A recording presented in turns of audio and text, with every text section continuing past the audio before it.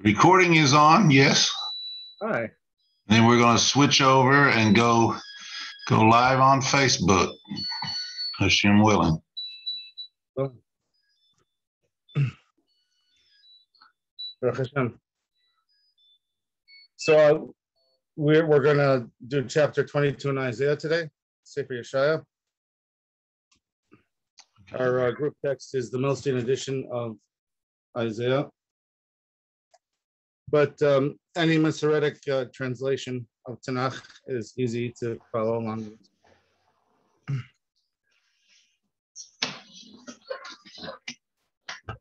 So there was a significant tragedy in Israel. During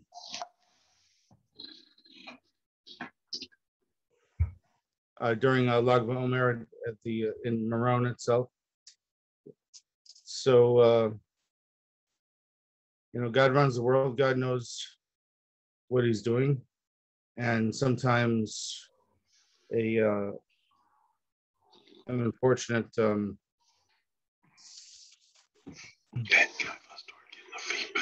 sometimes an unfortunate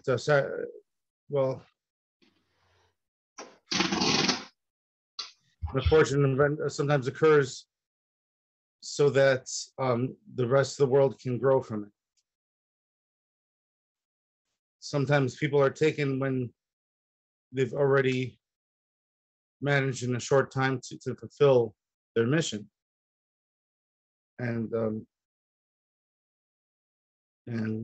it's just a difficult thing that when it occurs, but we have to trust in God that He knows what He's doing, and His mercy is still upon us. Even though it was a horrible tragedy, we can still make the world a better place. The Gemara teaches that a person has capacity to change the world based on the commandment of don't leave a stumbling block for the blind, and don't stand idly by the blood of your fellow, and of course love for a fellow. All of these factors indicate that we shouldn't leave a danger out there, and if we leave a danger there, we can't really blame God for that. If this is discussed in the Gemara Kesuvos on page 30. Look at the Rashi and Tosfos there. So, unfortunately, the tragedy could have been prevented, and there were people who warned that it could happen, and it still wasn't fixed. So, the most bitter tragedy is when God tries to tell us to stop and fix it, and we don't listen. That's the most bitter tragedy of all.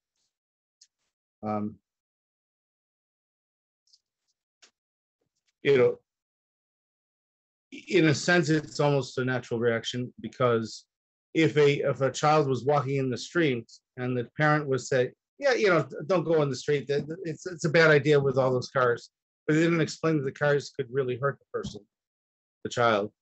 So then it's understandable the child might be feel betrayed by the tragedy. But when God put it in our hands, when a reporter 2.5 years ago wrote about this and mentioned about the danger there, and that in that evening before anyone died, the deputy mayor of Jerusalem was in attendance, and he warned the police that people are going to die if they don't do something, and even the deputy mayor was ignored. So it's understandable to have a reaction that's, why didn't you warn me more? Okay, you warned me, but why didn't you warn me more? Because it was such a horrible thing. You had to reveal to me how bad it could have gotten.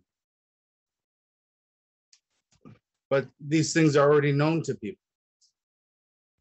There are experts who you just whisper something like this, they already understood there was going to be danger. And people didn't react. And this is the problem. It's this tragedy is horrific. And many horrors in history have been the choice of humans. Negligence, passivity in the face of someone else's danger. These are the sort of things that have led to the very worst tragedies in human history. And the first reaction of some people is to blame God, and God is innocent. He knew it was going to happen, and he sent people to warn us, and leaders didn't react, and people died. So it's hope that when we learn Tanakh and Torah, we take an ethical understanding with us. And, you know, if we're going to consider maybe God is real, the implication is there's someone older than the universe who knows more than all wisdom put together. And if we ignore him, we can only find tragedy sooner or later as a human kind. And we have to emulate God, go in his ways. If God was a human, he would have done something about it. And if he knew about it, and of course God knows about it. So what did God do? He sent people, even a political leader there, and it was still ignored. And it's just hard to imagine that situation. But the important lesson here is that there has to be accountability. And I saw reaction to this. Some people were slandering Haredim, the people who went to have a religious event, instead of saying, what were the police doing? Why have our politicians not reacted for 3 years to the warnings? And, you know, if Torah and ethics are two separate things, you're not learning the Torah of God. And if your ethics lead to the death of other people, you're also not learning the Torah of God. God said in chapter 30 of Deuteronomy, B'charta b'chaim, choose life. That's God's agenda. He wants us to live and make the right decisions that help others to live as well. Live and be well. That's God's goal. And what happened here was a failure in several commandments, not just one. And most importantly, there was a negligence in the face of human risk and danger. And of course, the fall guy at the end of it is the Haredim, the religious people. And therefore religion, and therefore, in a sense, also it's an assault on God's honor as well. But God warned us and we didn't listen. So just however little or small you do in religion, it should be real for you. As it says in the Gemara Brachos,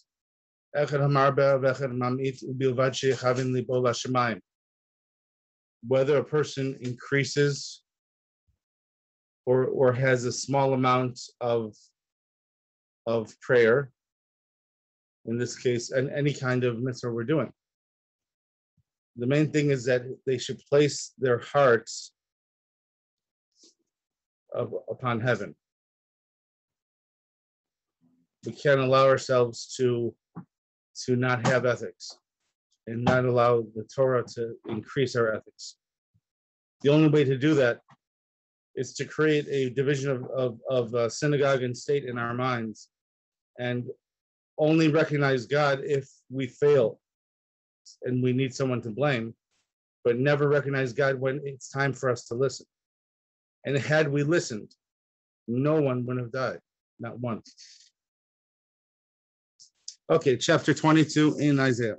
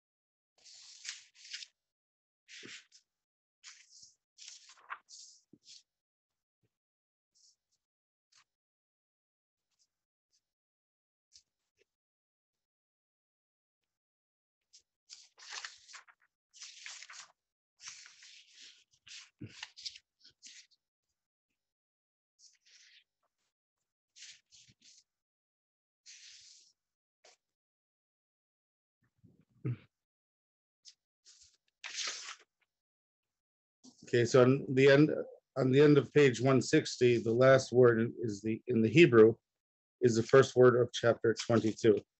Any questions before we begin? Any follow-ups about last week? Okay, continuing. Masa gei chizalion. Ma lache fo kialis kulach lagagos teshuos malaya ir homia. Kirya aliza chalalayich lo chalalei cherev lo meisei milchama. Kol ketzinayich naddu yachad mikeshes usaru kol nimtzaayich usru yachdav merachok barachu. Alkin amarti shu mini amorer bechi al ta'itzu lanachameni al shod basami ki yom mahuma umavusa mavucha ladonai Elohim tzavaos v'gei chizayon v'karkar kir v'shoa el hahar v'elam nasa ashpa v'rechav adam b'parashim v'kir eira magen ahi mivchar amakayich malu rachav haparashim shasu hashara v'yigal es masach Yehuda v'tabet b'yom hahu el neshek beis hayar.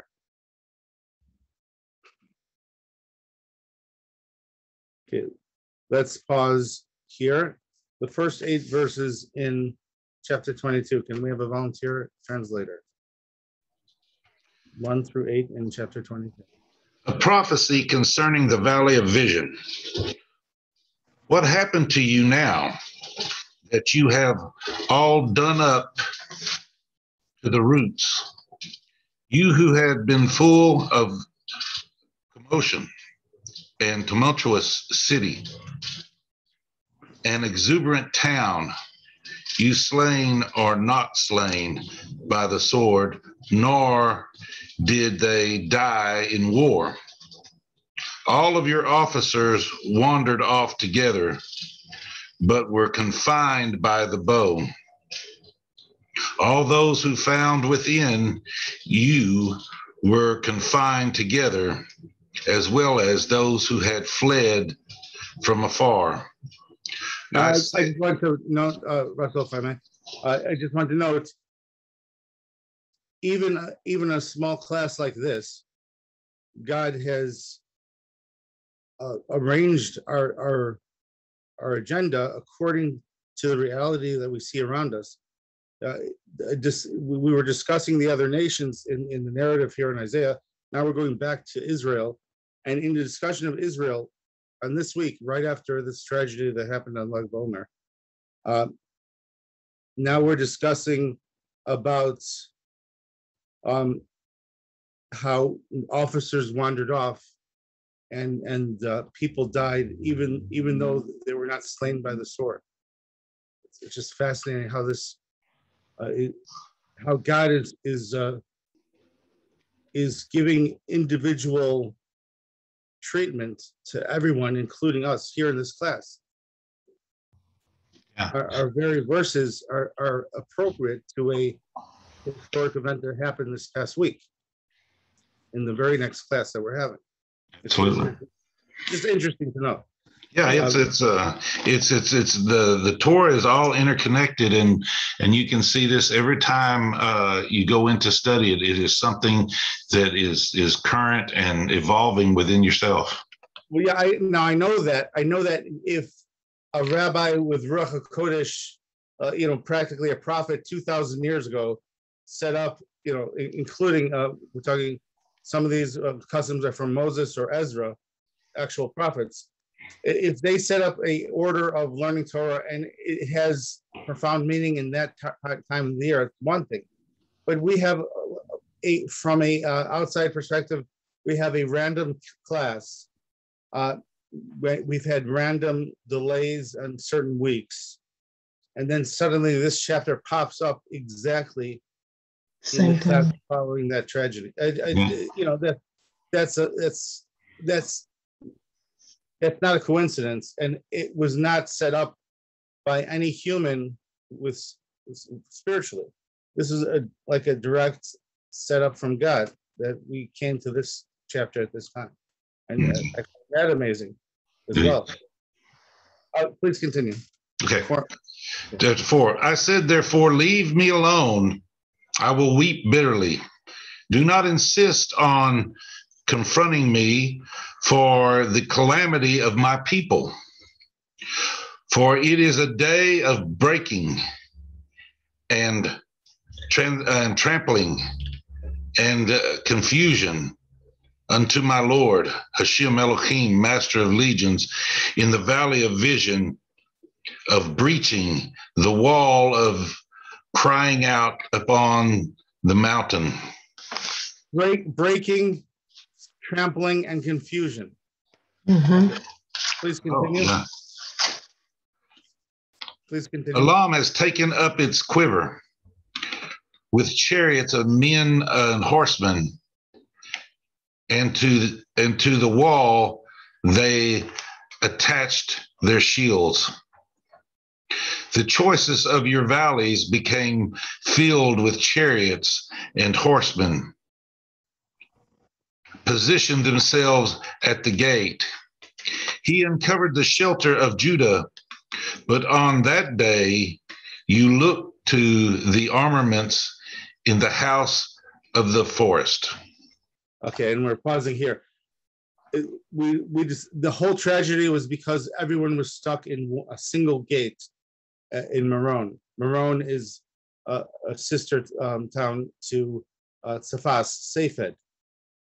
In Hebrew, house of the forest is Beis Hayoar. And this is related to the phrase that refers to the house of Safed. It's just one if this is coincidence, it's one coincidence after another. But obviously it's not a coincidence. I'm just fascinated that God is directing our class even towards His spiritual agenda. It's we're just playing a small role in us whatever Hashem decides for us. But this is profound, from my perspective. It's incredibly profound. As you read this and then think about the events that we've been following, it's incredible. And the fact that, like you said, even though we stopped, we should have done chapter 22 last week and we didn't. So it's just incredible, the hand of Hashem and how it can be seen anywhere for those who look. Yeah, and again, it's one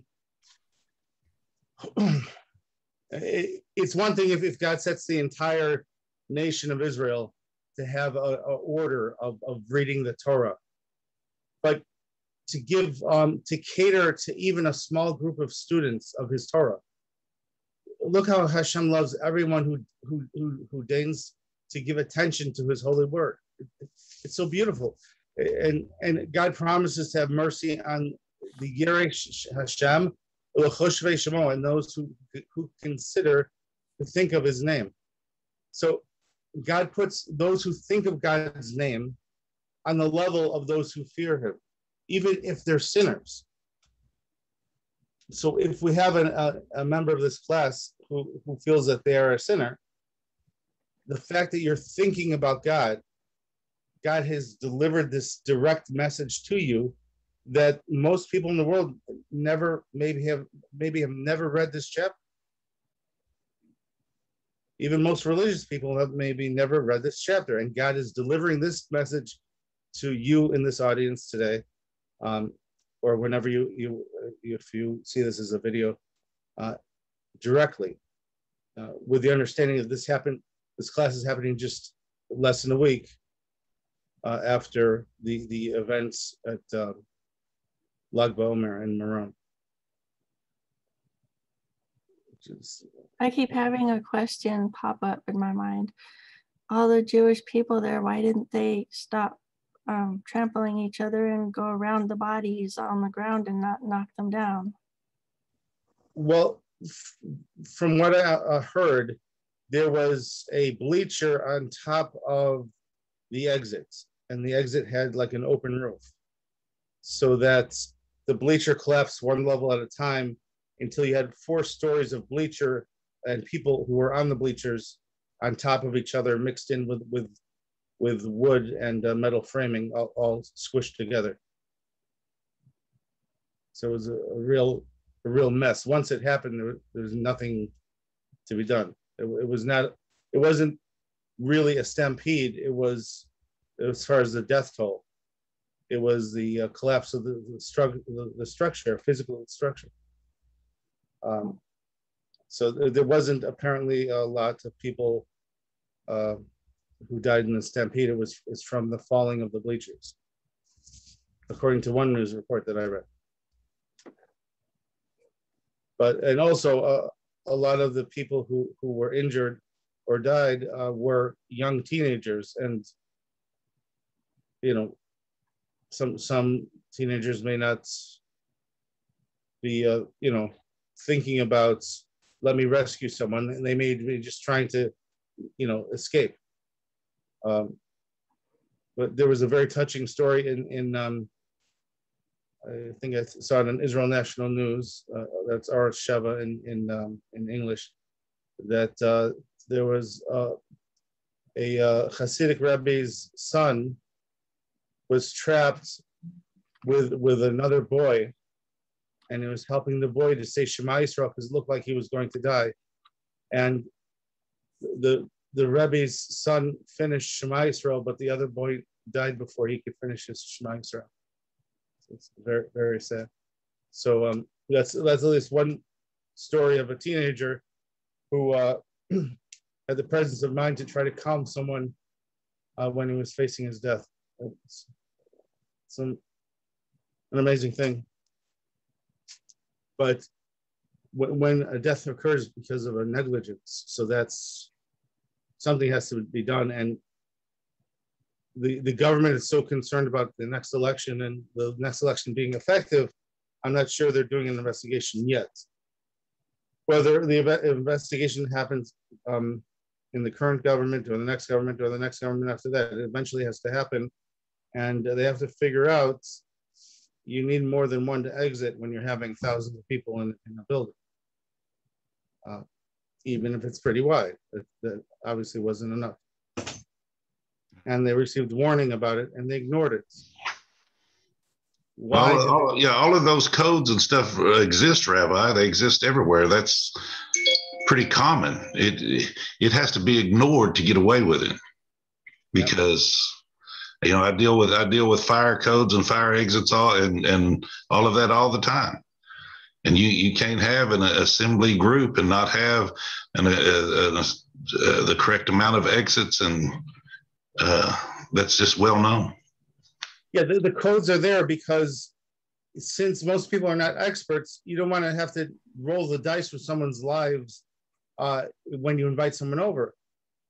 the codes are there because you want to be able to trust I'm presenting a safe alternative to everyone, and a safe venue, a safe event, you know,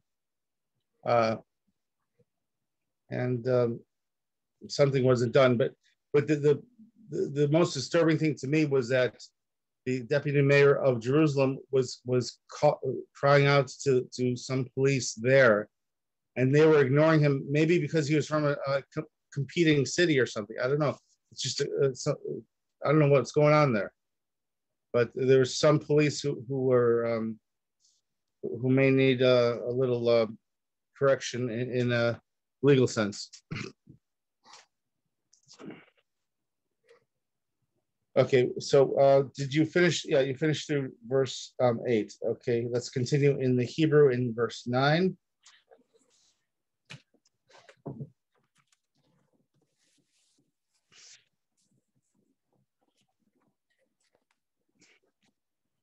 Reis b'ki'ei ir David isam kirabu vatekabtzu es mei habarecha hatachtona es batei Yerushalayim sefartem vatiszu habatim levat tzer hachoma umikva asisam bein hachomosayim lemei habarecha hayashana lo hibatem el oseha Yotzra Merachok Lo Re'isam. Vayikra Adonai Elohim Tzvaos Bayamahu Divachi Ulami Spade Lakorcha Lachagor Sak Behine Sason Simcha Harog Bakar Shachot Zon Achol Basar Vashaso Sioyin Achol Vashaso Kimachar Namus Nigla Vaznei Adonai Tzvaos Im Yechupar Ha'avon Azel Lachem Ad Temusun Amar Adonai Elohim Tzvaos. Okay, can we have a translator? Through verse 14. 9 through 14. I can. You saw that the breaches of the city of David were numerous, so you collected the waters of the lower pool. You counted the houses of Jerusalem, and you demolished the houses to reinforce the wall. You made a moat between the two walls with the water of the old pool. But you did not look toward the one who made this happen, and you did not consider the one who formed it long ago. My Lord Hashem Elohim, Master of Legions, declared that day to be for crying and eulogy, for baldness and for the donning of sackcloth. Yet behold, there is joy and gladness, slaying of cattle and slaughtering of sheep, eating meat and drinking wine, saying, eat and drink, for tomorrow we die. This became revealed in my ears, Hashem, Master of Legions, that this sin will never be atoned for you until you die, said my Lord Hashem Elohim, Master of Legions. So now this phrase was repeated in Roman times, but with the word for merriment. So eat, drink, and be merry, for tomorrow we die. This is a paraphrase of this classic chapter in Isaiah. But if a person only looks at the counting of the Omer time as a build-up for the big party on Lag BaOmer, so they're missing the spirituality of that time. That time is also a time of mourning the loss of Rabbi Akiva's students. Over 20,000 students of Torah passed away from a plague. And it's been a mourning a period for the Jewish people throughout history. According to some, that mourning ends on Lag BaOmer. According to others, the mourning period ends only right before Shavuos begins, the Pentecost holiday. Is it really supposed to be called Pentecost in Judaism? Because I always thought that that Shavuos was the Jewish one, and some other people want to call it something else that's not in our Torah. Well, it's almost a secular name for it. I'm not saying it out of it's not a religious alternative. Let's put it that way. There's no Gemara that uses the word Leviticus, yet we use it to describe Sefer Vayikra.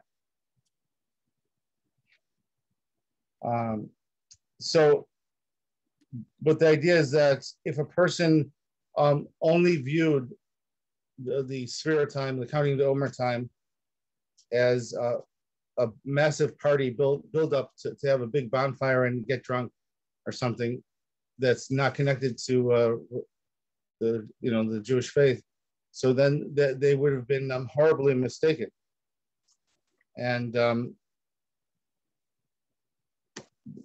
this is also a time of introspection, that we should not disrespect each other, because it's known that if a person's a Torah scholar, they have an extra level of protection. God gives them extra angels to protect them from danger. But despite that, the over 20,000 students of Rabbi Akiva died, all within approximately a month's time. So that's profound, and we can't run away from the lessons of history.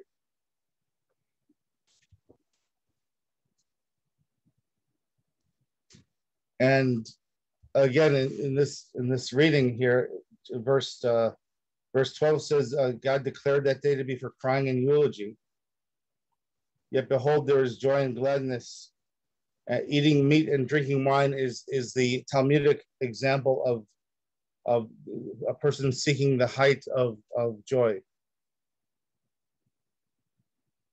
But they said, eat and drink, for tomorrow we die.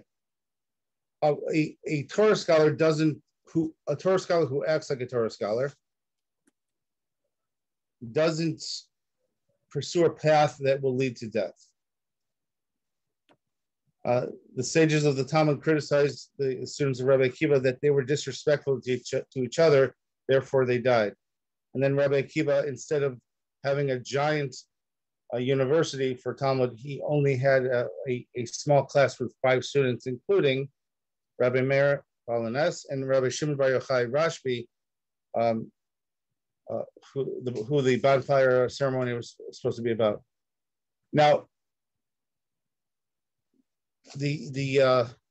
if someone's celebrating the life of Rashbi, so the best way to do it is to learn Kabbalah, learn about his writings. But if a person just uses it for a party and to ignore all the hard spiritual work that's necessary to become better people towards each other, so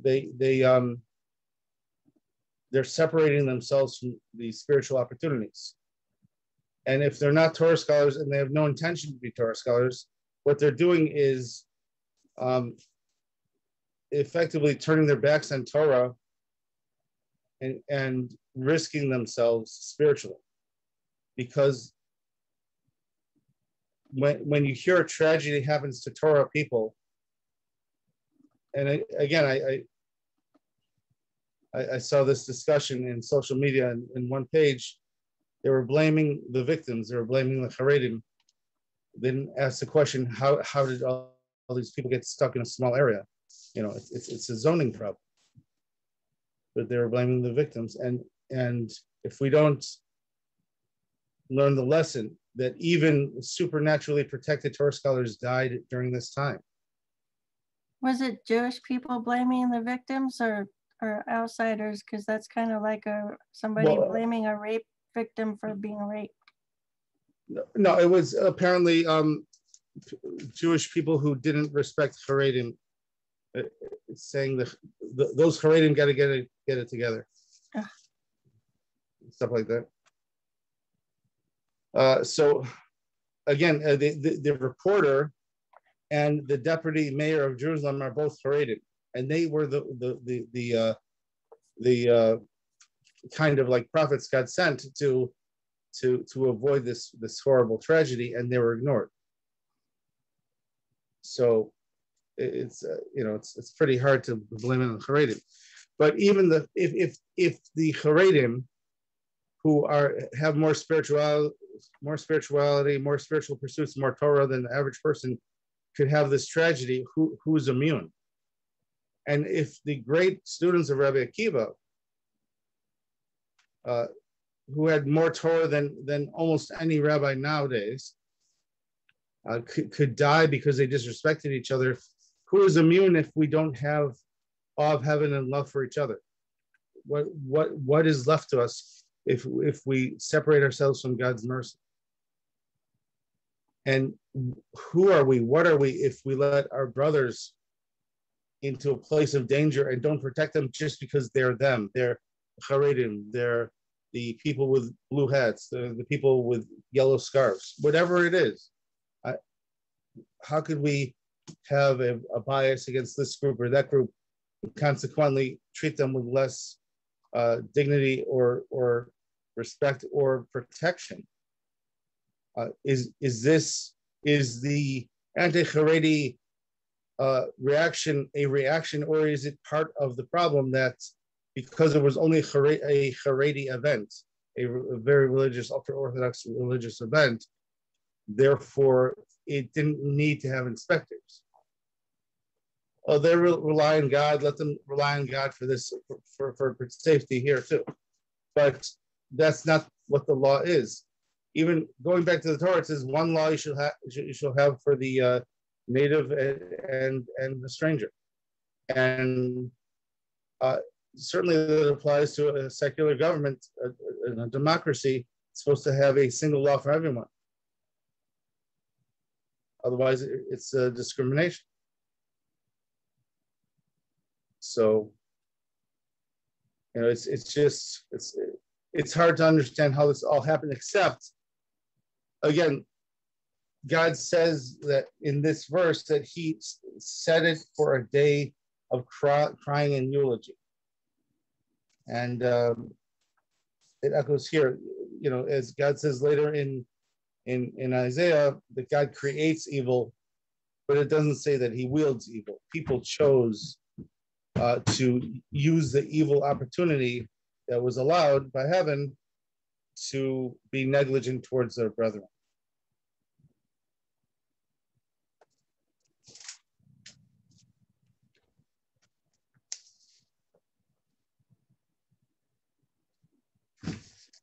Okay, another interesting thing to note from a grammatical perspective, the paragraph in the Hebrew ends on the phrase Hashem Elohim, Master of Legions, but that's at the end of verse 14.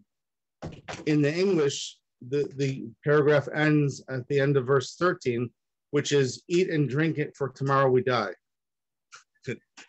So apparently, whoever was setting up the chapters for King James was fascinated by this verse about eating and drinking, and I decided that's a good place to pause the paragraph. But if you look at the actual Hebrew paragraph, it ends with "My Lord Hashem Elohim, Master of Legions." Oh, but if you mention that, now you got to serve God and stuff instead of just thinking about eating, drinking, and then slaying people until they die. Okay, so. Yeah, I don't know. I guess those Knights of the Round Table times were a little bit different than nowadays, I guess. Okay. All right. Okay, we're going to continue verse 15 in the Hebrew. Any questions first?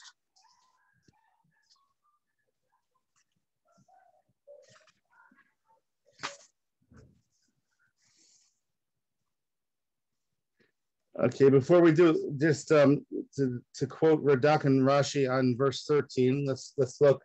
This is page 167, the third paragraph of the left column in the Art Scroll Milstein edition. Yet behold, there is joy and gladness, slaying of cattle and slaughtering of sheep.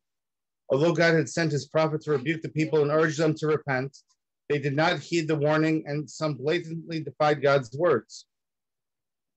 Instead of trembling at the rebuke, they mocked the prophet and banded together in a public display of merriment and frivolity. Radak.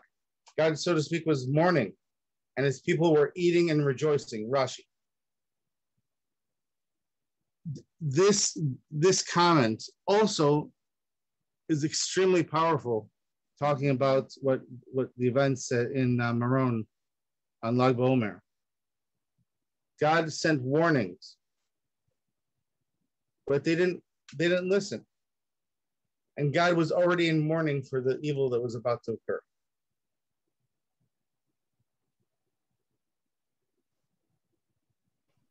It makes me wonder how those people that were there and experienced this, that lived through it, feel if they read it before it happened or now, like we're reading this. I wonder what they think about it or feel. Do you happen to know anyone? No, I don't, but I think it's important to understand that this is similar to a discussion I had with someone around 1980 or 82, around there, discussing the Holocaust. God knew what was going to happen. Why did God let it happen? Right. God gives free will, and God gives a structure of salvation and ways to save it. And you know what happened with the deputy mayor? Just a second. You know what happened with the deputy mayor of Jerusalem, who was in attendance at the event? He essentially said, "I'm out of here." He scolded the police when they ignored him. He said, "That's it. You know, he's getting out of there." Can I show a book, or you want to flip the screen? Okay. All right. So now we have Rabbi Yechiel. One of your students. Okay, Rabbi Yechiel is here. So he wants to discuss. I want to interject a quote from Rishon about the author of the Chavos HaLevavos on the topic that you're discussing. On the topic that we're discussing. This is also chapter 22 in Isaiah, and God made it that this chapter is the chapter we're reading right after the events in Meron, and there's several verses are appropriate for this discussion. Wow. So, can I raise the book? Yeah, please, come here. Oh, all right. So this book, Gate of Trust, Shar HaBitachon, it was written by almost 1,000 years ago by a Jewish judge named, in Hebrew, Dayan, from a Jewish court, who is also a very famous philosopher and recognized since then at the time by Jews and Gentiles, named Rabbeinu Bachya, also known as Rabbeinu Bachaya. He wrote a book called Duties of the Heart because there were plenty of books. There were plenty of books codifying the laws of God in terms of what our body needs to do, but not many were organizing what one needs to believe and what kind of thoughts one needs to entertain and get rid of. Long story short, he makes it clear that while God gives us permission, God gives us free will, that only pertains to one's actions and intentions. It does not pertain to the outcome of our actions and intentions. So, when he makes it clear that no human being, Jew or Gentile, has the power to impact for good or for bad another without God allowing it. So there's always a decision by God whether to allow the bad and or the good to happen, and or whether not to allow it. So the question we ask about the Holocaust was worded correctly by Rabbi Bezalel, Rabbi Friedlander. He was saying that the question is, when the Nazis set out to do their evil, why did God allow it? But that is the correct nuance here. The fact that God allowed it means that even if the Nazis were not going to do it, there was a need for that type of pain and that type of situation to impact the Jewish people for whatever the reason is. There was supposed to be some type of birth pangs of redemption or any other way you want to, it was foretold in the times of the Talmud that in the era leading up to the redemption, there'll be so much suffering that the rabbi said, if I have to be reincarnated in any future generation, let it be any other than the one right before the Messiah comes, Mashiach comes, the redemption arrives. And they were well aware that there will be pogroms throughout the generations, yet they preferred the other generations than the one, the last 100 years before Mashiach comes. Wow. Mm-hmm. Thank you. Wow. So the point here is that there is no contradiction between free will and God controlling outcomes, because the outcomes God controls. But what we try to do or not do, that is entirely our free choice. How successful we are about our efforts, that's God's choice. Okay, so that's the opinion of Rabbi Bachir ibn Pakuda. There were two Rabbeinu Bachirs. This is the older, the one who lived longer time ago, almost 1,000 years ago. So now, there's an added complexity that, in addition to, and this is borne out in the Gemara and Kedushin, the end of chapter 1. The end of chapter 1. Okay. That people have, excuse me, could you remove that? Could you remove that poll? Yeah, that became spoiled. The one I want to get her. Don't allow blood in your household. If you know something became damaged and it's a food, don't let someone else eat from it. Okay. All right, so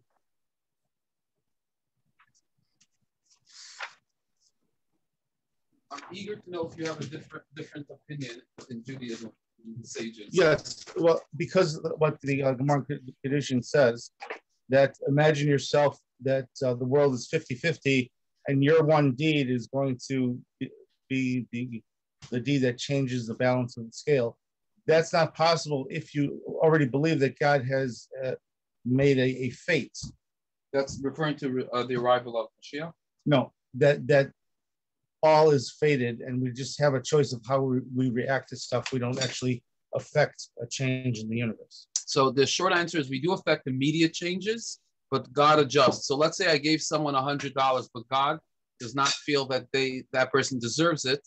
So within a very short period of time of me giving it to them, God is going to slip it out of that amount of money out of their back pocket in the form of, a scratch on the car, a medical bill, a ticket.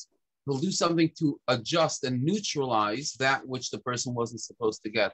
So it doesn't mean that technically we don't have an immediate illusion of an impact, but the degree to which we'll be successful in harming the other person, that God can neutralize. So let's say someone was not meant to die. So either God will prevent them from actually dying, or God will give them so much reward for the fact that their life was suddenly cut short. He'll reset them in a much more beautiful family for their next reincarnation. One, that the soul themselves will testify, I prefer this outcome of events than having stayed alive in my situation. So the point is not very technical about the outcome. The point is that we can't meaningfully harm or do good for others in a way that does not already have God's signature in terms of the totality. So the total amount of income, the total amount of usable income the person will have, the total amount of joy or pain another person will have cannot be impacted by another, even though the immediate distribution might be affected, but it jiggles back to the way it's supposed to be. But in the context of the national scene, can we affect the world? Can we make the world a better place? Can we make the world a more dangerous place? So what happens is people make choices, ethical choices that have spiritual ramifications. And more people make more and more choices. More and more people in key positions make more and more choices. And when the balance scale is towards demerit, that's when tragedies occur. I have a question about that. The end of chapter 1 in Kedushin in the Babylonian Talmud. Yes. All right. So since I don't know how to word it. Like, my question is everything that is good and everything that is bad already planned out? And like what he was just reading, to balance the scales, if somebody gets the money that they shouldn't get, and then like their car gets scratched or something, could it also be that it's just a matter of what is reversed and what's not? Because the same thing could happen in reverse, where somebody could scratch their car and then they get the money to pay for it. So correct, exactly correct. That means that's on the note of harm. Nobody could cause you harm that was not signed off by God. If it seemed that someone harmed you, if that harm was not already meant for your benefit, to cleanse you or to test you, to give you more reward by how graciously and faithfully you responded to it, there are many reasons why something might appear to harm you. But if you respond appropriately to it, then if it wasn't supposed to happen and you responded appropriately, you actually get reward for the way you graciously responded and thanked God for it, trusting him that he'll handle it in the best way for you and that's for your good. If it was meant to happen to you because of some type of prior mistake or cleansing that you needed, that your soul needed, through the aggravation that cleanses, then again, that person, if they didn't scratch the car, then there would have been some other type of, you would have stubbed your toe or done something else that would have affected the same amount of aggravation and cleansing that was destined. So the total amount of aggravation that someone will experience or lack thereof is set actually by God. That parameter is set by God. How it actually plays out, that's where human beings get free choice, whether to be the bad messenger or not to be the bad messenger. But the total amount of aggravation you'll receive is decided by God and is never influenceable by anyone other than God.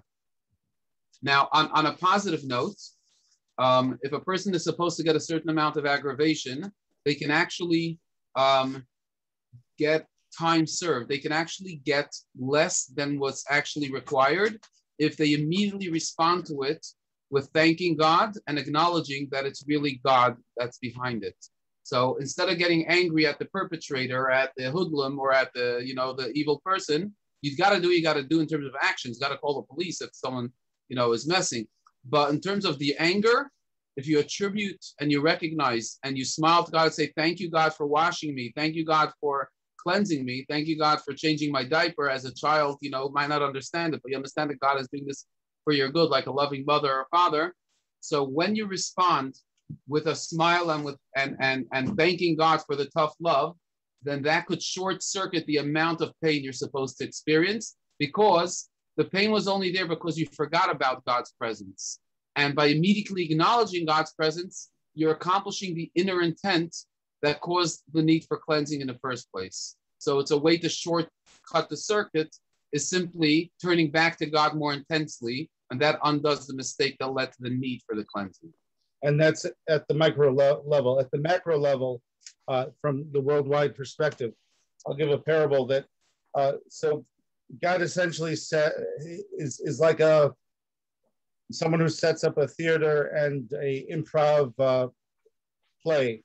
And he sets up the scenery, he builds the scenery, he sets up the audience, he sets up the basic plot that the actors have to run through, but it's an improv. The complete improvisation, they have to come up with it, and their goal is to make sure the audience laughs at least 20 times. And until the audience laughs 20 times, nobody's going home tonight.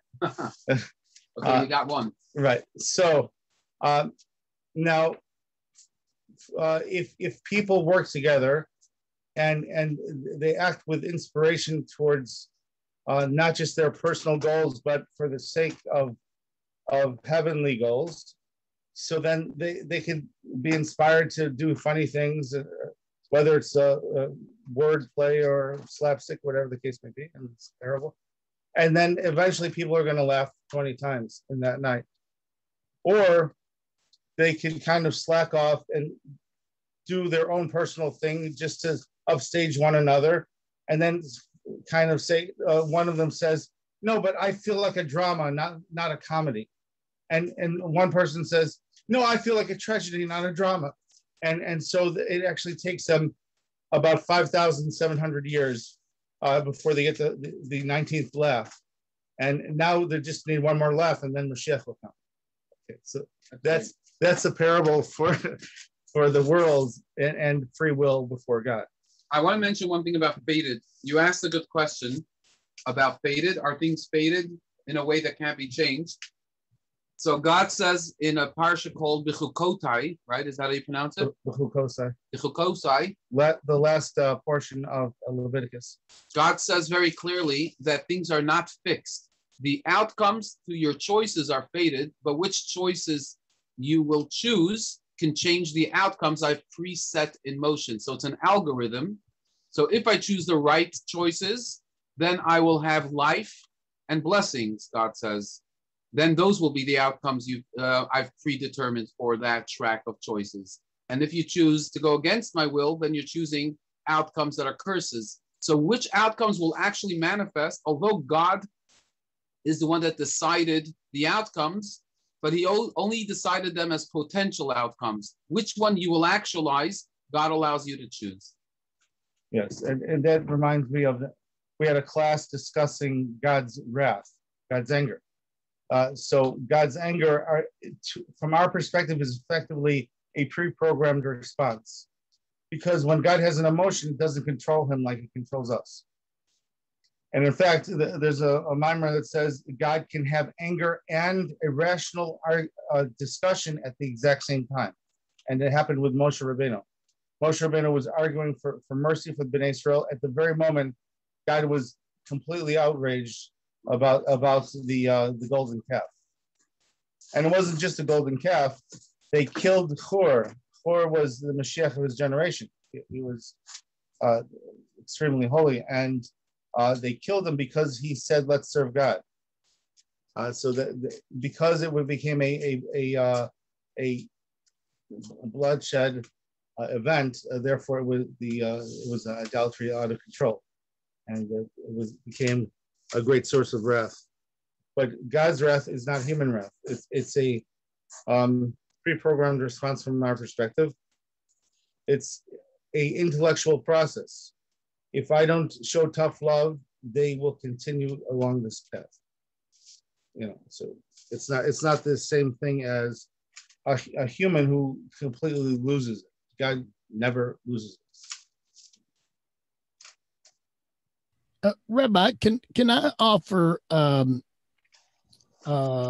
position and have you discuss it? And can I, in what you're talking about? Sure. Russell brought up a few minutes ago about the certain codes in place, and they're put there to protect us. And then also this phrase that you used, that you didn't use it, but you spoke it and read it: eat, drink, for tomorrow we die. Dealing also with codes and building and thing, I find that people sometimes become relaxed of the codes because they think they are too strenuous for me. Nothing's going to happen to me on my watch. And then therefore the builders get relaxed. Well, they don't want it, so I'm not going to mess with it. And so they get this mindset, you know what? I'm going to eat and drink. I'm not afraid of death today. I'm not going to worry about death today. I'm going to eat and drink. We'll worry about dying tomorrow. Would that be a way to look at this, or am I stretching it a little bit? Right. If it was only that, if it was only that, so then it's a way of dealing with risk, and it would be more excusable.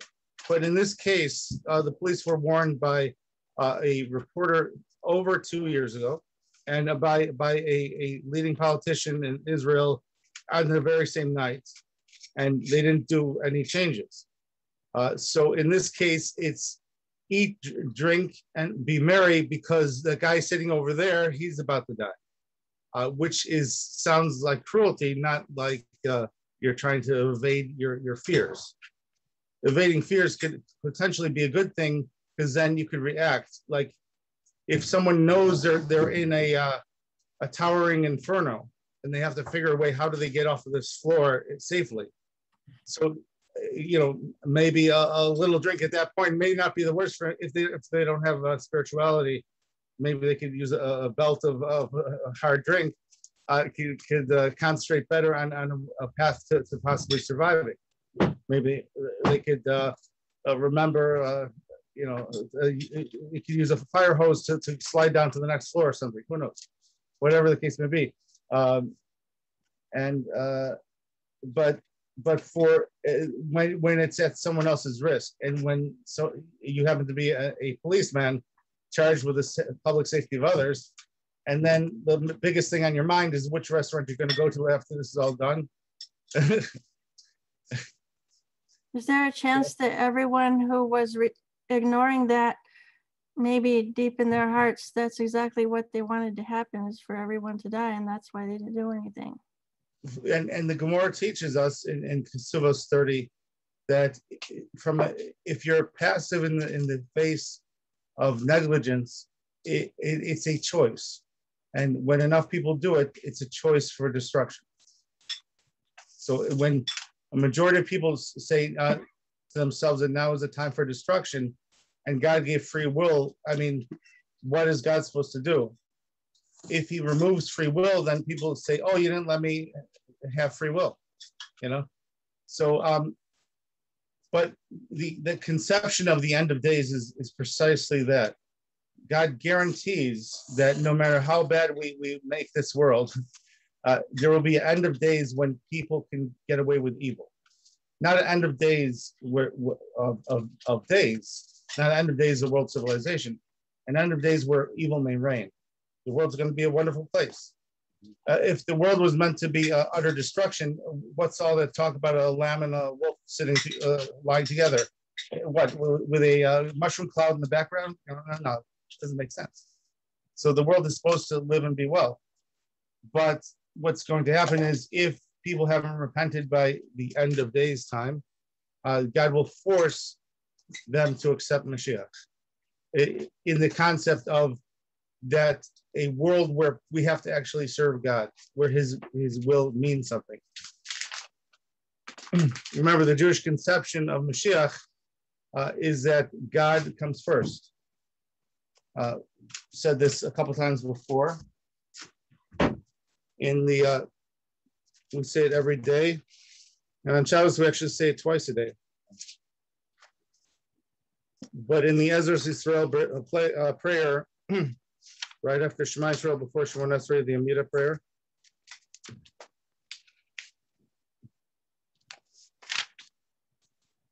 we say, Amas Atu Rishon Batu Acharon Mi Baal Decha In Lanu Malch Goel Moshiach. This is Ashkenaz, Sfard, and also Chabad. They don't say this. In truth, you are the first and you are the last, and other than you, we have no king, redeemer, and savior. So God is our king, redeemer, and savior.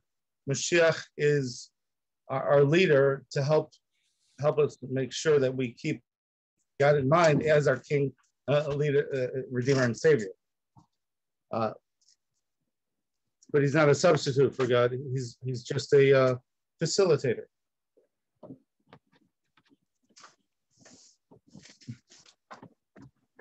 So when Mashiach comes, the whole world will be better. The only question is, from a world perspective, global perspective, will people choose to be better, or will God just bring the end of days? There's one rabbi who said that recently, there was a rabbi who said that there's no choice, that there will have to be a forced end of days, considering how close it is to the end time. But it's one perspective. Anything could happen, so might as well not worry about that. Just make sure we make the right choices, and make sure we encourage others to make the right choices. If everyone's making right choices, it's impossible for these tragedies to occur. God said, choose life. If we all desire life and life for those of our friends and acquaintances and the strangers we meet, we hope they live too. How is it possible for there to be tragedy? Because God said, let there be life, choose life. So therefore, even one death in the world is an indication someone wanted it, either actively or passively. That's why there's death in the world, because people want it, and some people demand it. Some people demand death. I want to just... And you visit some countries and mention you're an American, they could say death to America on your behalf. It's a greeting in some countries. Sorry. There was a flight in South Africa that unfortunately fell out of the sky, and they had, I think, 72 people, or almost 100 souls were lost. And I remember one sagely rabbi explaining that it was not that there were a few people that were meant to die and others got caught up and swept up in that, but God used his infinite intelligence to gather together all and coordinate all of these souls who had to die at that time and at that place, and made extensive arrangements to bring them all to have a pretext to be on the same plane at that time. Who died and who got hurt and who didn't get hurt at all at this event, one can reasonably argue God is intelligent and capable and sophisticated enough with his creation to coordinate and organize and move things around so that it seems to have been triggered by human beings' willful negligence. And it may very well have, but who dies and who lives and who just gets hurt, that's still God decides. Right, but what I'm saying is beyond that. What I'm saying is that even though it's God, God orchestrates it. Because they were negligent the year before and the year before right. too. Even though God orchestrates it, the implication of the philosophy of the first chapter of Kedushin is that one person can change the world from evil to good. It's a visual. And God says, choose life. What if that happened? What if there was actually exactly 50% good, 50% evil, and there was one individual who maybe spends more time playing than learning, whatever the case may be. But he decides, okay, I'll just do one more mitzvah, why not? And then the whole world's saved, okay? So that person chose life in a sense. It's beautiful, but I think the obligation, by the way, this is a classical Talmudic style debate that's happening right now, because I'm going to argue that if you look at the Talmud, it is not telling us a question of fact, it's simply stating a question of mindset. So even though we can't really impact others negatively, but God expects us to view ourselves as if the world is in balance and the entire of the world depends on our next decision. The percentage of how much it's in balance, that of course we have to assume. However, choose life is a rational choice. Right, but it's not referring to other... If it has no meaning, so it's not a choice. No, your choice is always up to you. The outcome is not. Correct. But we've learned earlier tonight, if enough people get together and choose evil or good, the result will be evil or good. Gotcha. Can you give me the exact quote where it says that? That there is some type of tipping point? Well, that's the implication of a Kedushin. Okay, so it says, so what's the actual wording? I just want to register because it's news to me. Okay, so if the world is 50% good and evil, and you do one more mitzvah, the world will tip into the Rambam. side of good. I don't know from the Talmud, but Rambam says that one is obligated to think of their actions as consequential and as effective as if the world is like a scale, balanced scales. Yeah, that's a paraphrase of that Gemara. Yeah, and that with one good deed, he could not just rectify himself, tip the scales to his own personal benefit, but he could bring geula, redemption for the world. Yes, and there's even a medrash that describes that Mashiach will do an extra act of righteousness to help bring Mashiach sooner. The Rebbe actually says that you never know when it's actually the scales are actually balanced and which mitzvah will be the one to tip the scale. So every single mitzvah, whenever you have an opportunity to do a good deed, immediately grab it because you might be that lucky one that adds that piece of straw that broke the exile's camel's back. Well, Rabbi, isn't that the same concept we're talking about, is to have more adversaries than advocates? You know, if we're looking at it in the micro on an individual, but then on a global, isn't that the same concept, is to create more good than you do evil, and then the world replicates the same thing? Exactly. Right, exactly, and then that's the Gemara of Kedushin 40b, precisely that. So it's fascinating stuff. Thank God. Rabbi, yes. Can I Sure. say something? I'm trying to understand this. So this tragedy that happened was not the people's fault. Everyone's there. It was neglected by somebody else, but they had to die because of somebody else's neglect. So that's one or two questions. That's one question. Yeah. Right. Is that right?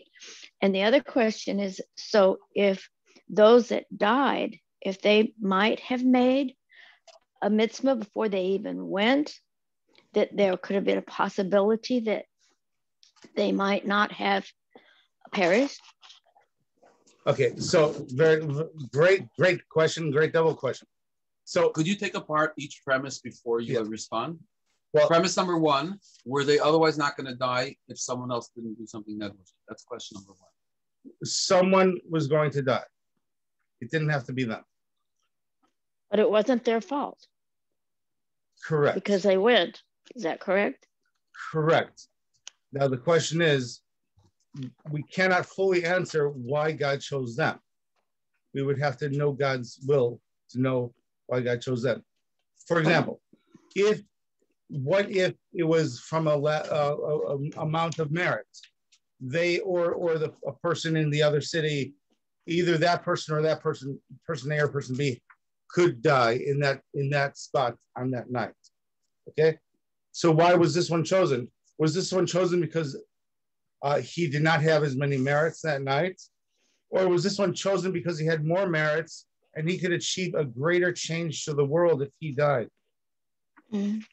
This tragedy that's more beautiful. profound. You're flipping the yes, right. That's Who says dying at that holy place at that holy time was a punishment for those who died? Right. If anything, if you look at it from a spiritual perspective, they probably were embraced by one of the holiest sages right after they died. Rabbi Shimon Bar Yochai was probably the one to sort of greet them.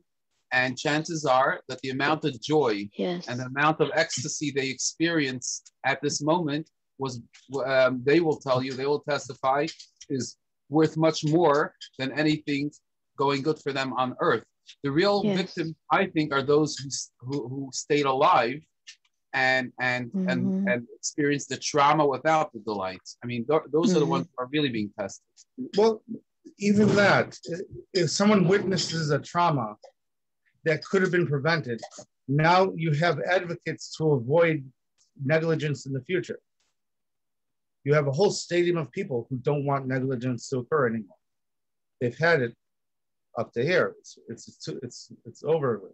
I have no doubt that there are tens of thousands of engineers around the world responsible for different stadiums and different venues that have taken some active, thoughtful measures right now, asking, is there any, loose screw on my responsibility, on my Is there somewhere where I cut corners, which might come back to haunt me? I've no doubt that this saved a lot of lives on the global scale, immeasurably. That's true. Yeah, even inspectors and building construction guys, and even the worker making the welds on the structures. When something like this happens, it catches a lot of attention, and the whole world is a little bit better, because the people are conscious of it. Mm-hmm. Yeah, and now spiritually speaking, Moshe Rabbeinu used the same argument to describe his nephew's Nadav and Avihu passing away and comforting his brother Aaron, that they were on a higher level than us. That's why God chose them to die. So this is a Torah concept. It's and but on a possible factor, a supposition of mine. Why would you only have one? Even though it was extremely large, why would you have only one access point in a ancient city for the people to travel in? Is because it's an ancient city. So now it wasn't just a lack of city planning. It was the evil inclination of civilization builders. Is that if it's old, you got to preserve it unless it's Torah knowledge, and then they don't necessarily want to listen to it. But if it's an old piece of real estate, old building, so they revere it, they don't want to take out one stone. So we're talking about ancient buildings.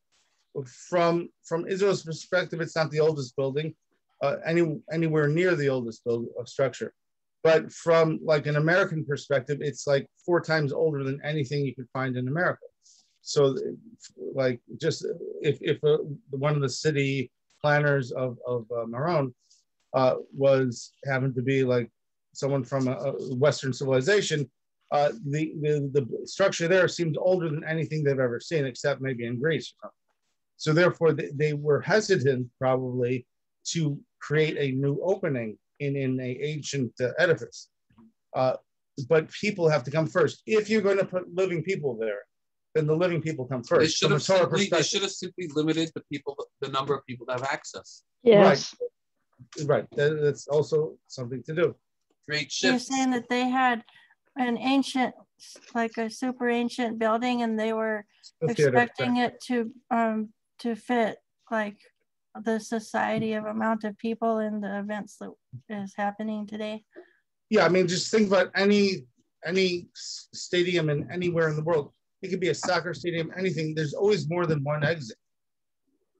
So I'm thinking the only plausible reason for it to not have more than one exit is that people just revered the 1,000-year-old structure and of the amphitheater, and they did not want to break into it. But if you're going to have living people there from a Torah perspective, you have to make sure they get out alive as well.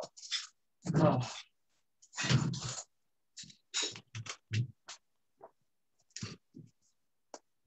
Okay. So can we just recap, because I wasn't here at the beginning, what are the main lessons you want us to take away from today's class? Serve God and keep his commandments, because that's the Son of Man. I got that in the last verse of Ecclesiastes. Second from the last verse. All right. So, more? No, it's just this chapter had, we pointed out, you can check out the recording of this class later. Verse had several verses that completely correspond to the tragedy that happened.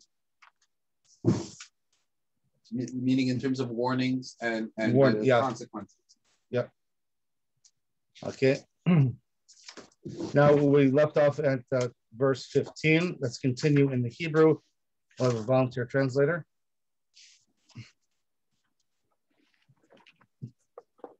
Kumar Adonai Elohim Tzvos Lachbo Al Hasochein Hazeh Al Shechna Asher Al Habayis Ma Lecha Fo Umi Lecha Fo Ki Tavta Lecha Fo Kaver Chotzvi Marom Kivro Chokaki Vasela Mishkan Lo Hine Adonai Matal Telecha Tal Tela, Gover, Botacha, Otov. Sonof, Itznafacha, Tseneifa, Hadur El Eretz Rachavas Yadoyim. Shama Samus Vashama Markavos Kavodecha Kalon Beis Adonecha. Bahad Daf Ticha Mim Matzavecha Mima Madecha Yeher Secha. Vaya Bayamahu Karatil Avdi Lel Yakim Ben Chilkiyahu. Okay, so can we have a translator? Verse 15 through 20. Thus saith my Lord, Hashem Elohim, Master of Legions, go and approach the treasurer, Shibna, who is in charge of the house. Tell him what have you here, and whom have you here, that you have been hew yourself a grave here. You who digs his graves on high and craves out in the rock in the abode for himself. Behold, Hashem will throw you around with great force and cause you to fly away. He will wind you around his turban and hurl you like a ball to a land without obstacles. There you will die, and there your chariots of honor will suffer the disgrace that you wished upon your master's house. I will cast you out from your position, and he will bring you down from your post. It shall be on that day that I will call upon my servant, upon Eliakim of Hilkiah. Hilkiah. Okay, very good. All right, so let's look at the commentary. Okay, so now we're going back into the history, and it's fascinating. We're talking about a history of something that has not happened yet. So it's really fascinating. It's talking about the miracles that will happen in Hezekiah's day. Mm-hmm. So let's look at the commentary of 15, page 167, second column, fourth paragraph. Shebna's treachery and punishment. Isaiah diverges from his prophecy about Jerusalem to speak about Shebna, a traitorous official in the court of Hezekiah.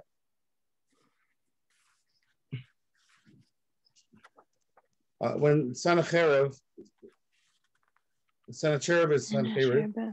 when he besieged Jerusalem, Shebna was one of those who was sure the city would fall. You know, Sennacherib had laid to waste every country in his wake.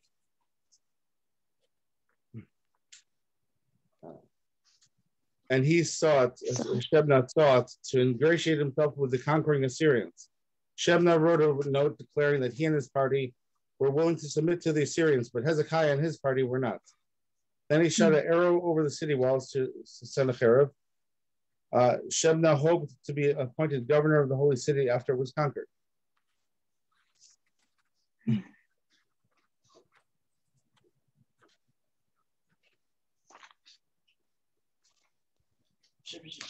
Okay, now let's see what is the verse. I think it's 17. Was it 17?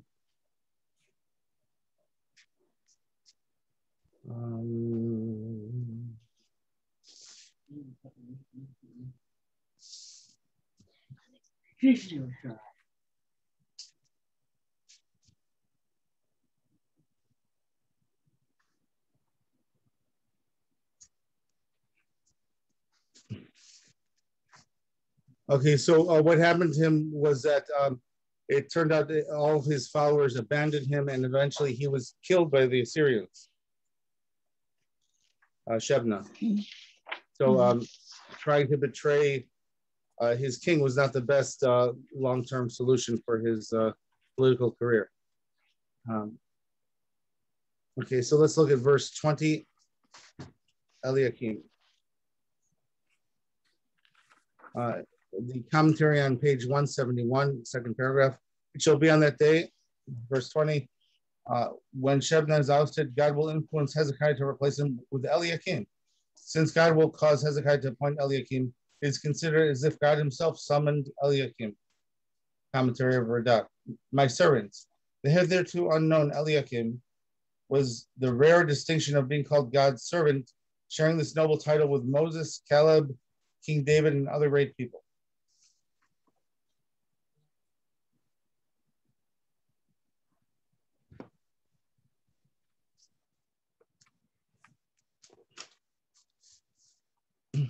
We also find by Cyrus the Great that God called him his servant before he took office. Whenever someone's going to come and change an administration from evil to good, they're called his servant. This explains why those kings who started a new dynasty among the northern kingdoms were anointed at all. If the northern kingdom was temporary, why anoint them at all? But they were going to destroy the previous idolatrous kings, so therefore the anointment meant God is sending them as his messenger, and it was trying to give an encouragement. So therefore you be religious and I'll bless you. And of course it didn't last too long. Once they killed the evil, they just continued the evil in their own version of it. But thank God, in the southern kingdom, it continued the service of God. Okay, continuing in verse 21 to the end of the chapter. Vil bashtiv kutan techa, vav netecha, achaz kenu, umem shaltecha etain biado, vaya la'av liyoshev Yerushalayim leves Yehuda, v'nasati mafteach beis David al shichmo, fasach ve'in soger, v'sogar ve'in poseach.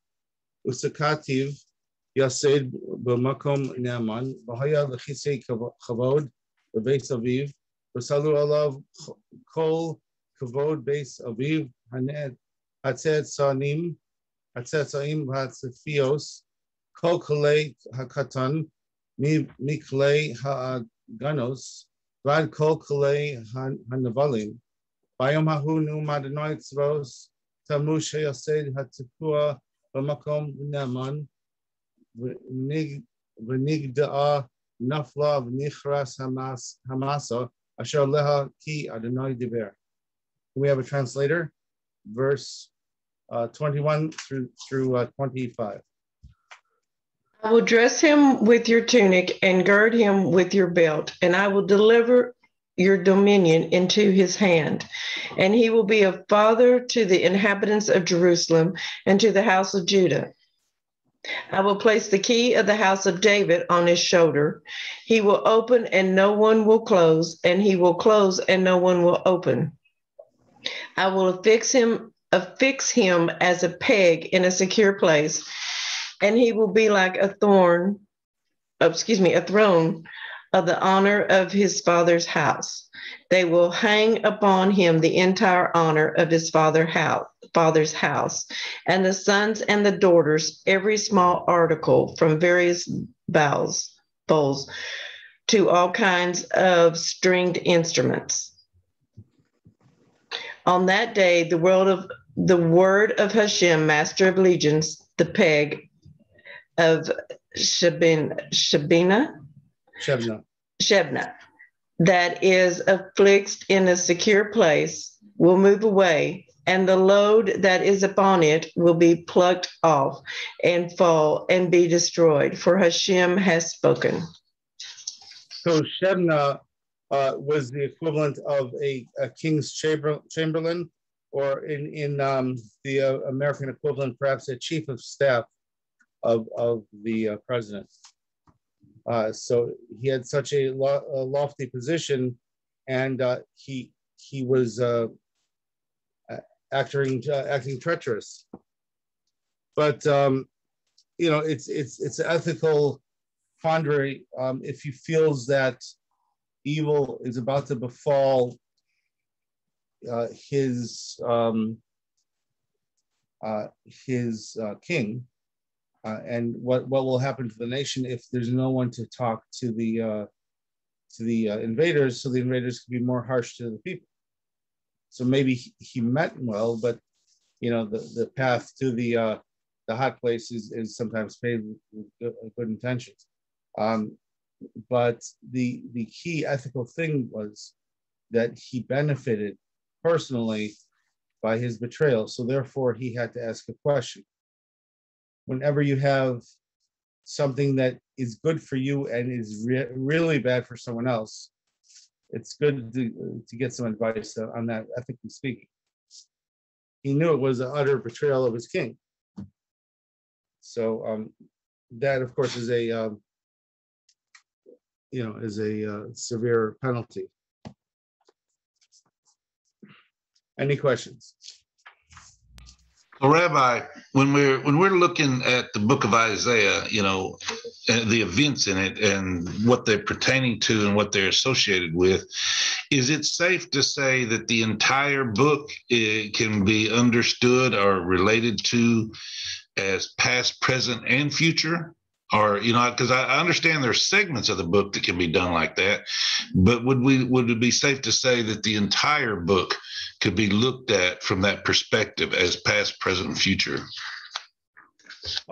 More so than many other books, but there are some parts that are more fixed. They're only for certain times. So we do have fixed times within the book of Isaiah. Yes, but it's few and far between, because he's usually speaking. His prophecies usually do not speak about a single time in history. For example, if he's talking about the destruction of Jerusalem, he's talking about it in two different generations. Okay. Yeah. So it's complex to try to limit what he's saying. But topically speaking, if a topic is repeated in history, so then it probably has a reference to that as well. Do you think this event that we've been discussing tonight, is that something that's repeated in history? I mean, it's a significant, the number 45, which is significant, and where it was significant, and who it was significant. Is there some kind of tie? Is there something within a Gilgal process or something that this is a reoccurring type of situation that we're looking at? I mean, for it to even be in Isaiah, like this. Yechiel had an idea about a Zohar about this. There's a Zohar, the book that Rabbi Shimon Bar Yochai is said to have authored, that speaks of 45 people dying on the day of Lag BaOmer. However, that references, it was a conversation between the Rabbi Shimon Bar Yochai, whose gravesite we're referring to, resting place we're referring to, in conversation with Elijah the prophet. However, the context, if you study it carefully, it certainly is not referring to this time. At best, it's an allusion. It's b'derech remez. I don't know how to say that in English, but how do you say a hint? A hint. It may be a hint of something in the future because of the number and the date, the number of deaths and the date. But the context there was 45 bad people, 45 evildoers who are coming after, who are chasing, who are pursuing one of them, either Elijah or Rabbi Shimon Bar Yochai. So if you want to see more about it, you Google it, and there's a very heated debate between, you could just Google the words Zohar reference or Zohar predicts 45 people will die at Meron, and you'll see the debate where the literal reading, the conclusion that I got is that the literal reading was referring to an historic event and not a future event. So it wasn't a prediction, but some are still saying that the number is too coincidental and the location is too coincidental for it not to be on some level related. Do you think it's a tikkun of that event? I didn't want to verbalize it because it's a bit it's a hubristic for me or you, for a human being to have any type of conclusions about what it means. But my hunch is that it's linked. Okay, that's fair. And it's also possible to link it more directly, if you were to look at it from the perspective of those people on social media I ran into that were slandering the victims.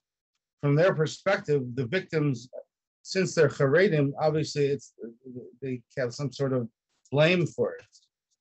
So that from their perspective, it fits in even more with the Zohar.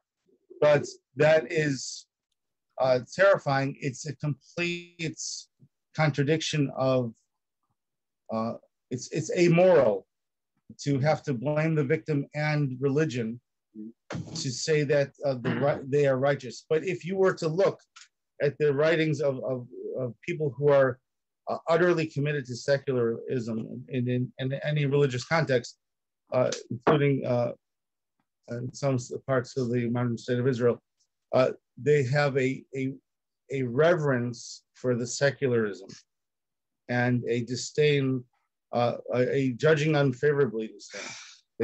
Can I just make a confession? The first thought that came to me is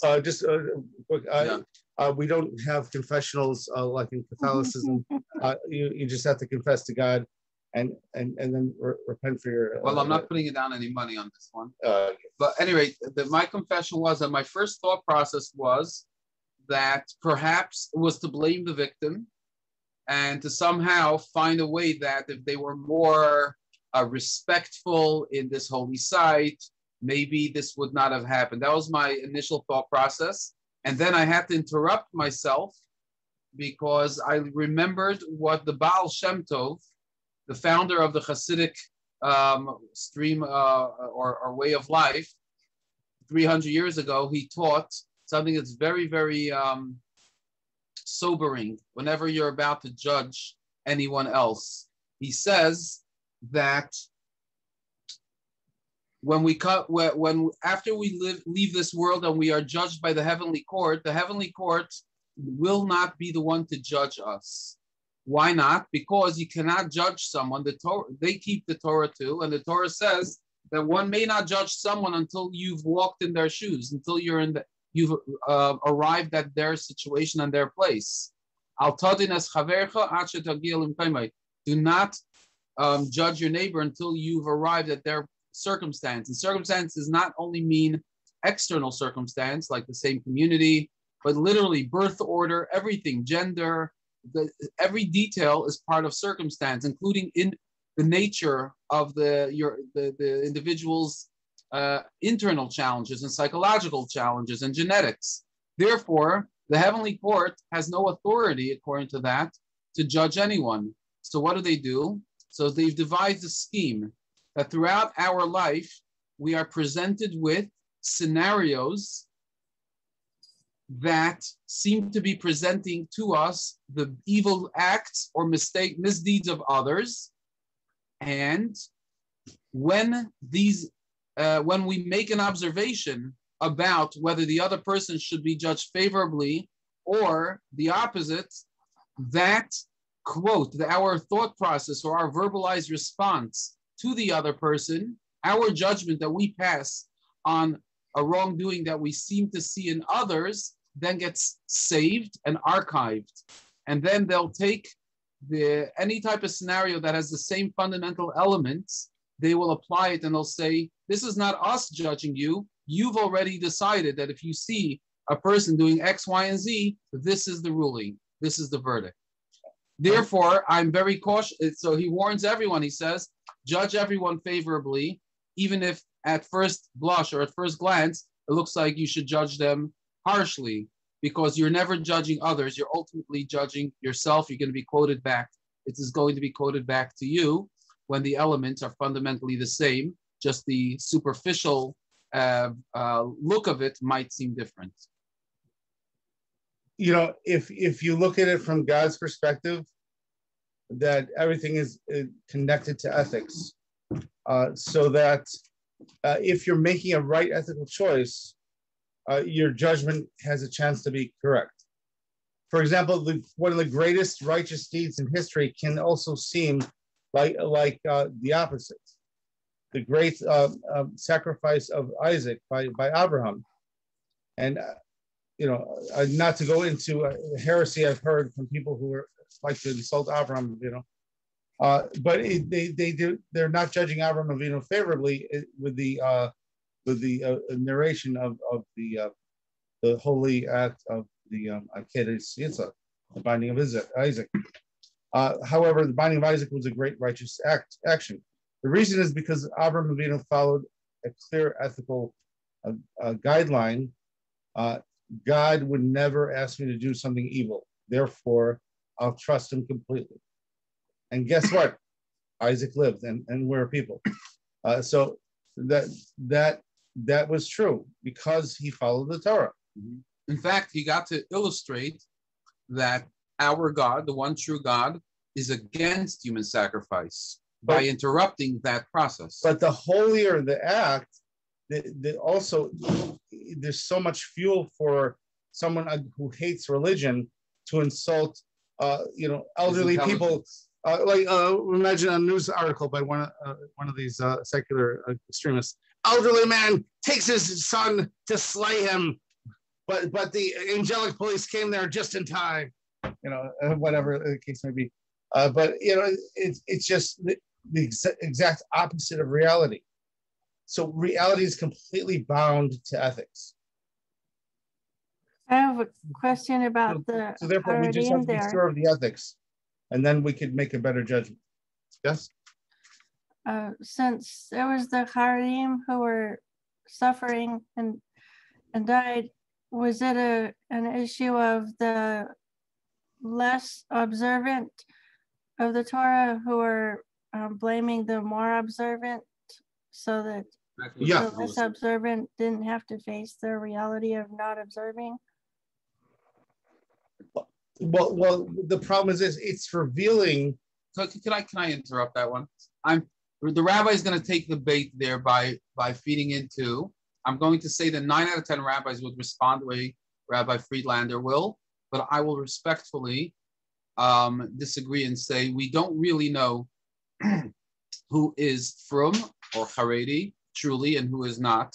And these are not my words. My Rebbe, someone said to the Rebbe that my teenage son left the path of observance, of Jewish observance. But he is a very kind man, and he's always engaged in acts of goodness and kindness. But he refuses to put on tefillin or keep Shabbat or eat kosher. So the Rebbe turned and interrupted this mother and says to this mother that when the mother said, my son isn't frum means observant, the Rebbe says, we do not know who is frum. And another version I heard is, only God knows who is frum. Because acts of kindness and charity is part of God's law. In fact, according to many sages, it is the whole of the Torah. The rest are just details. And then if someone dresses Haredi style, that to me just evokes the restaurant that said kosher style. Kosher style doesn't necessarily mean it's really kosher when you dig down and drill into it. So it's very important to judge everyone, whether they're Haredi style or secular style, on a case-by-case basis, and only God could really do that. Because if someone is doing the best to embrace truth and to pursue truth as they know how, and they were brainwashed from childhood to believe that Haredim are uncivilized and unlawful and are not really, in pursuit of truth, but just some type of dysfunctional culture, then for them not to pursue the Haredi lifestyle is an act of, I believe, pursuit of truth. Only that they've been misled to believe and generalize and categorize an entire group of people. A perceived truth. So as long as one's heart is seeking the truth, I believe they're being and is living to the best that they know how in pursuit of truth. I think that's really the definition of being divine. Divine is truth. I would also beg to differ. If someone was seeking truth and they made a negligent choice and it led to innocent people getting hurt, so they have guilt to bear. And it says that people will be bringing sacrifices for the sins that they've done. when the basically even those they did accidentally. Yeah, and it even says that about Mashiach. Even Mashiach will bring a sacrifice for the sin he did. So therefore,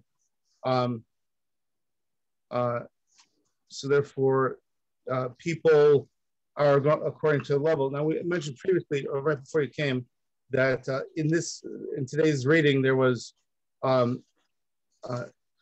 eat and drink for tomorrow we die. The phrase.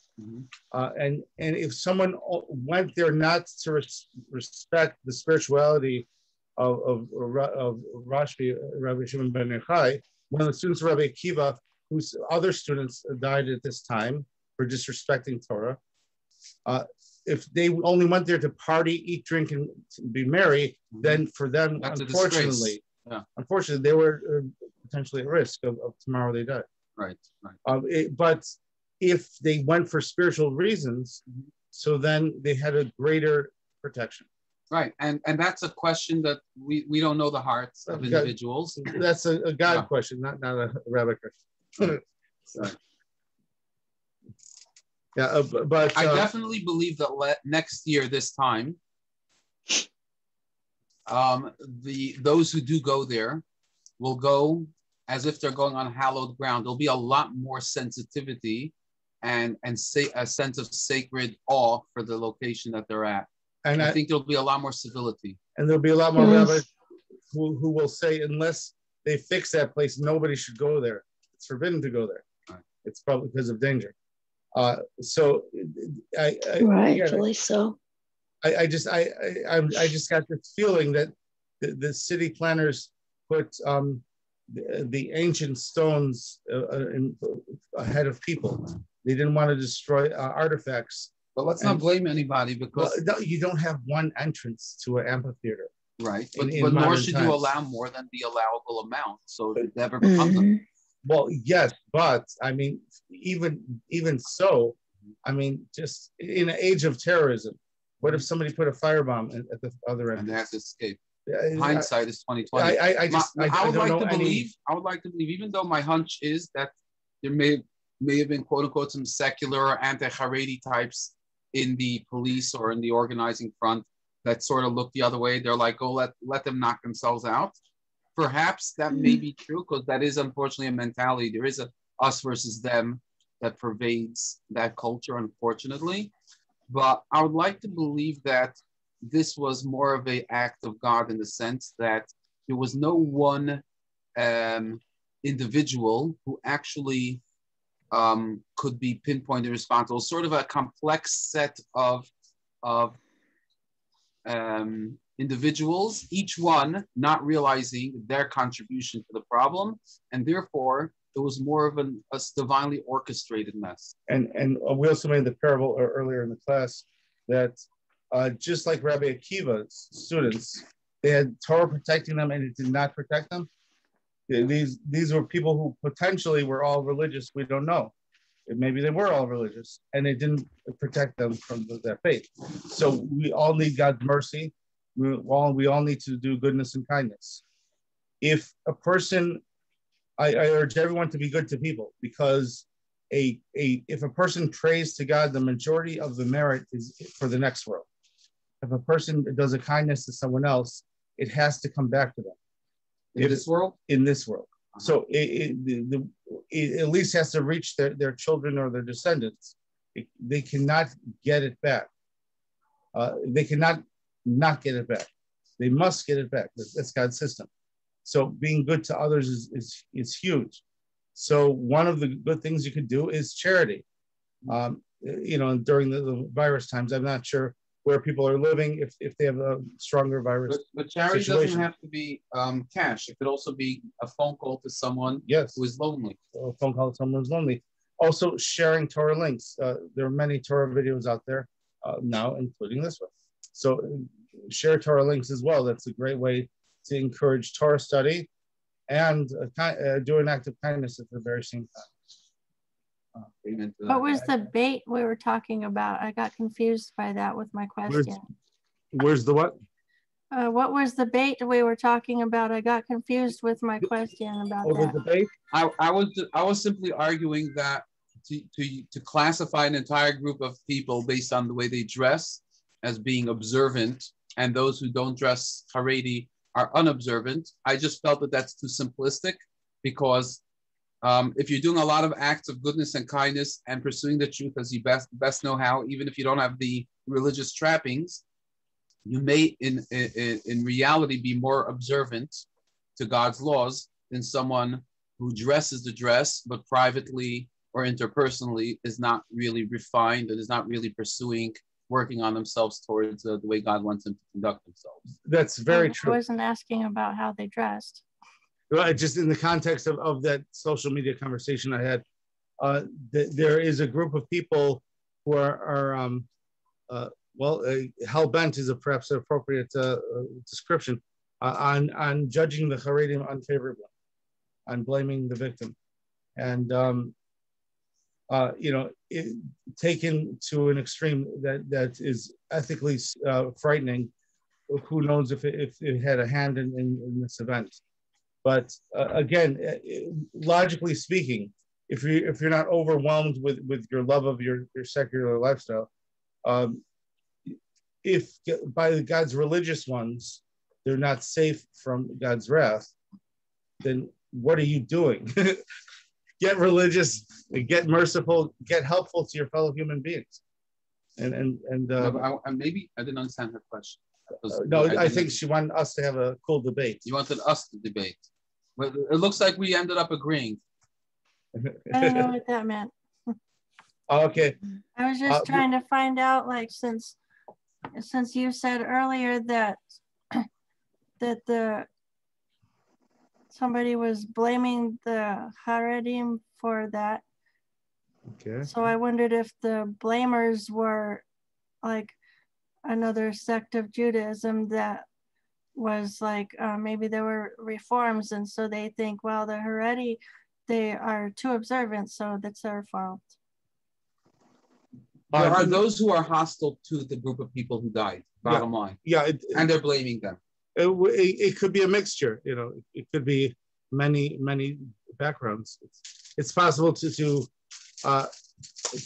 be a anti-Haredi if a person is Reform or secular or Haredi. It's possible Haredi to hate a Haredi.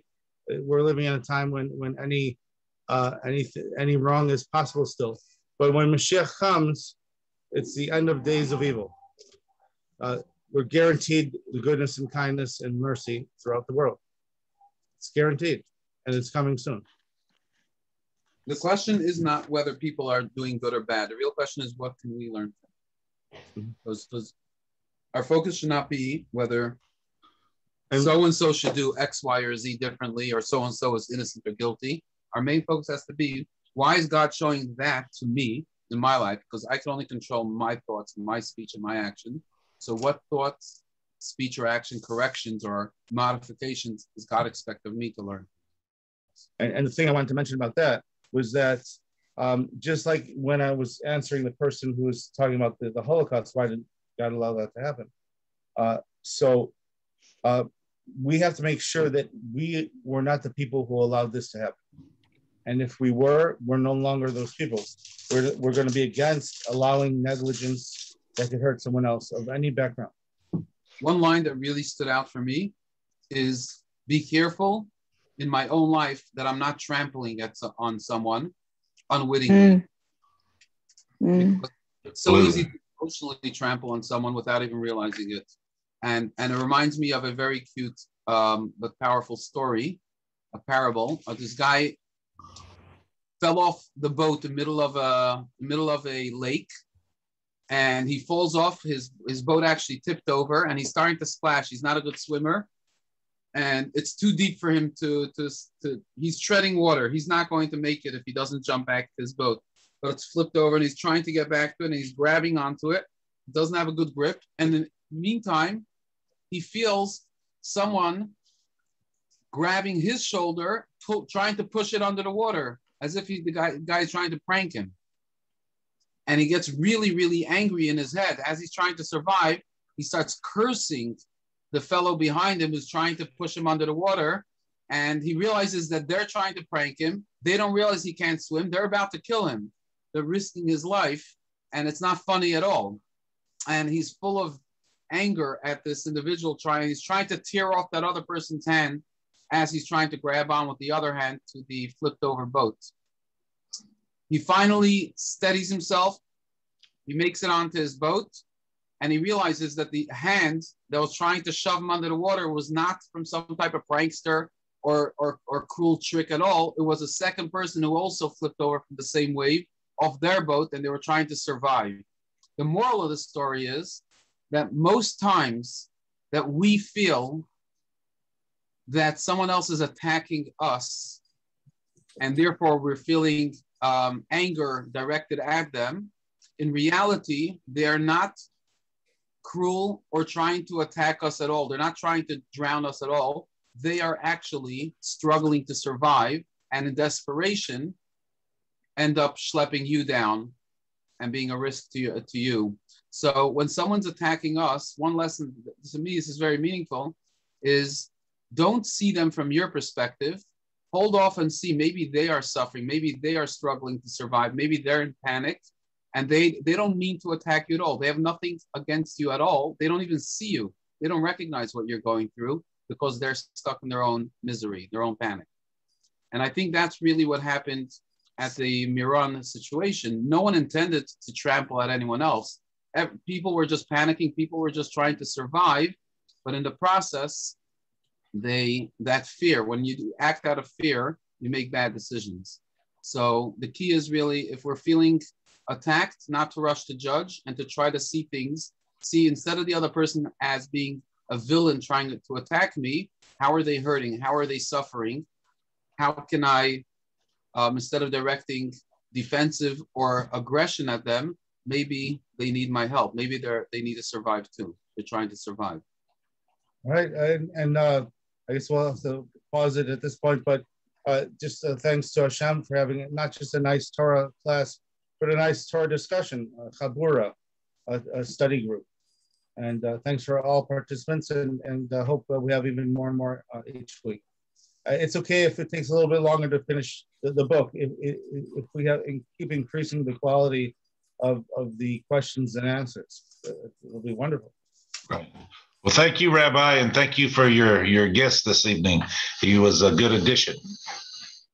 I always enjoy participating when I can. Thank you. Thank you. Thank you so much. God bless. Bye. Be